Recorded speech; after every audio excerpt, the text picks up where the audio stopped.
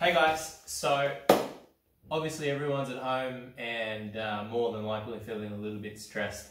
So I wanted to talk through some of the theories of the different yin yoga poses so that you can use them more effectively at home and also try and make the most out of your hopefully a little bit more spare time. So today I wanted to talk about the butterfly pose. So obviously it's like this. That is actually opening up the liver channel, which starts tip of the toe, comes up with the ankle through here, up into the groin, up into the top of the rib, and it also opens up the posterior chain, like the bladder channel, from about the sacrum all the way up, back of the neck, through there. So to start with, I thought I'd just talk about the actual mechanics of it. So you're going to be opening up your abductors, really stretching that out. That's going to be fantastic for everyone at the moment, because when you're sitting at your desk and you're under a little bit of pressure, our body naturally tenses our groin. We're ready to go. So by allowing that to open up, you're going to actually give yourself a nice little stretch through there and actually potentially stave off some lower back issues from sitting around too much. Then by bending forward like this, you're going to be giving the muscles in the back of the neck and the lower back a chance to kind of relax and open up, which is kind of the opposite of what we'll be doing all day. So just from a biomechanical point of view, that sounds like a great idea. The other side of it, in terms of the Chinese medicine aspect of the way that the meridians interact and how they can potentially help you feel better, is the liver for us is in charge of the smooth flow and the regular order of things in the body, so like being able to sleep, muscles being able to relax, and just a smooth flow of thoughts as well. So if you're at home and you're a bit tense, the muscles are a bit tense, and you're finding that you're getting a little bit agitated and hard to think, at night you're unable to get to sleep at that appropriate time, maybe you're feeling more awake at night when you should be feeling more relaxed, that is because from our point of view the liver is in dysfunction. So by using this stretch through here, not only will it be relaxing the muscles that you will be tightening during the day, but it will also be helping your body get back more back into a natural sync of things. So on top of that, I want to show you some actual acupressure stuff you can do before you go into the pose to help your muscles actually open up and fold a little bit more.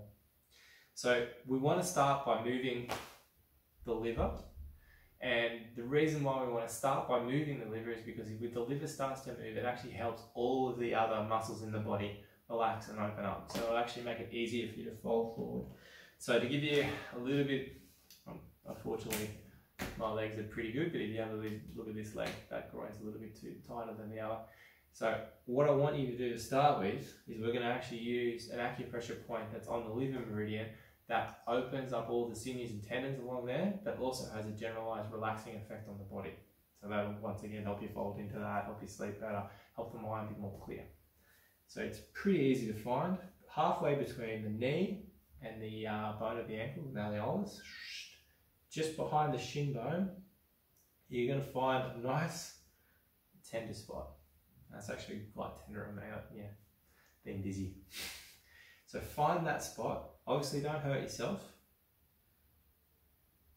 And then hold it.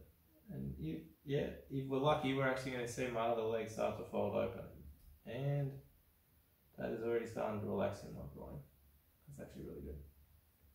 So if you spend 30 seconds to a minute holding this point, not only will it help all the muscles and tendons in the body relax, but it'll also help you get deeper into the pose, once again helping you yoga and helping you feel more at peace and more in sync with nature.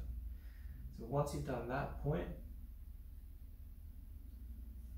you can do the other side, or if you're clever you can do both at once. That'll once again help the hip flexors, aspects of the hip flexors, but more importantly linked to the abductors. Starting to relax. My knee is actually starting to fold out quite nicely now.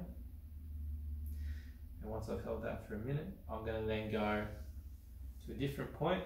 So in between the bones, so you come in between the big toe and the second toe, go over that little joint junction, and then right in this space through here, you're going to find a few nice little tender spots. So we're going to hold both of those points at the same time and just give them a little bit of a rub. Find a nice tender spot. There will be one.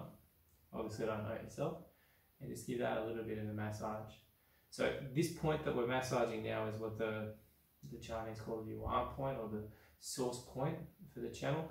And what that does is it actually boosts the natural function of that channel and that organ. So that, like we said, the liver is in charge of the smooth flow of qi throughout the body, and also helping the body move in with the course of nature, so sleeping at the appropriate time, etc., etc. So by massaging this spot, we're not only helping everything relax, but also helping the body return more into that natural kind of rhythm. And my knees really starting to open up now, that's good. And this point through here is what's called the law point. And what that does is it helps to open up the collaterals of the channel, so the sinews and everything going through there. So after doing that, you should already be starting to feel a little bit more relaxed, as well as the sinews a little bit more relaxed. So as you can see, I can really drag my knees in a lot more. I mean, my ankles in a lot more. The next that we want to take care of is the bladder channel. So while we're sitting there like that, you should be stretching the fascia all the way that's coming out through there. So what we can do to accentuate that is we can actually use the C-cleft point, which is kind of thought of as like a reservoir of qi in the body, and it's used to flush and open up the channel. So we can actually use that to tell all the muscles down the bladder channel to relax, as well as start to extend that fascia. So the easiest way to utilize that is we're going to use the C-cleft point, not on the bladder channel itself, but actually its partner, like it's called the Tai Yang partner, the small intestine channel. So bend your wrist like this, there's a nice knobbly bit there, roll over that, and you'll find a little hole there. In that little hole, there is going to be a nice tender spot, and for me it's about there.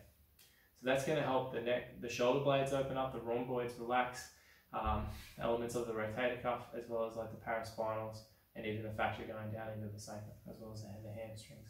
So by doing these little massage, you'll actually give yourself a better chance of falling deeper into the pose. The mind will be more relaxed, and you get a lot more out of it.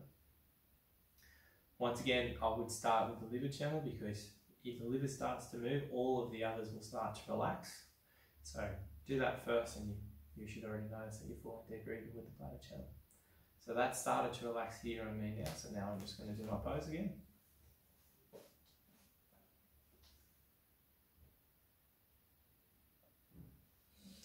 That feels much deeper for me. I'm more of an acupuncturist than a yoga practicer, so I'm not probably not as good as you guys, but hopefully you can see the difference. Thank you.